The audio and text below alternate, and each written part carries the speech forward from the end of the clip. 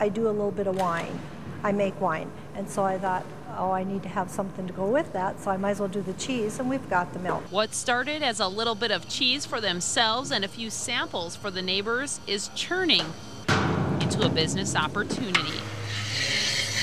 You can see the different textures. Bessy's Best is now making cheese. It's extra work, but it's I don't mind it. It's because I enjoy doing it.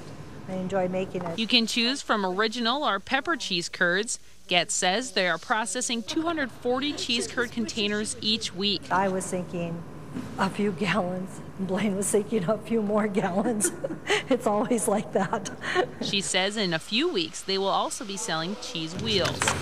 They don't blow all of Bessy's production on cheese and milk.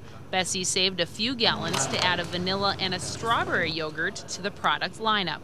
Getz says just like the milk and the cheese, they're keeping it natural. We keep it very simple. It's just your culture, and then we do add some sugar and vanilla to it, and then it will be, then strawberry will be the same thing, except we'll have strawberries in it. This is going to be a different kind of yogurt.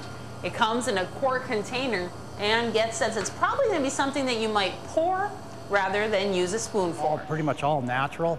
There's no gelatins or thickeners in there. This is the way it is. I think a guy can pour it into your cup or whatever. Getz says live cultures do all the thickening in this yogurt. He says they're looking at possibly creating a berry flavor in the future. In Sterling for KX News, I'm Sarah Gustin.